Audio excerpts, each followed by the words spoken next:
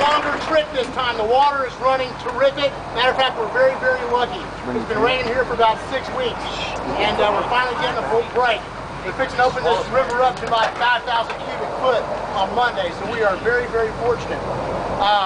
Right now the river's running around 400, I think 300 to 400 cubic feet per second. It's clipping along pretty good. We're going to make up a lot of ground. It's real important. I want each of y'all, if at all possible, to buddy up and don't let anybody, if they're going through the rapids, go together. Okay?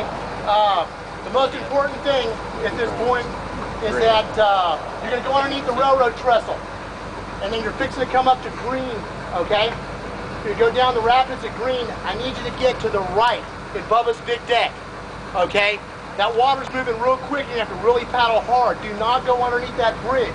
If you have to go to the left and walk back over to Bubba's, but do not go underneath the bridge, okay? So paddle hard, okay? As a matter of fact, if you're in the water, try to help people come on over.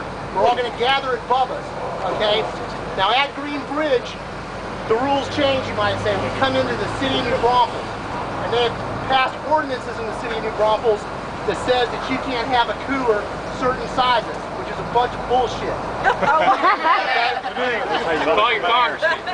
And that's being taken care of. You can thank this guy right here, Stuart Hansman.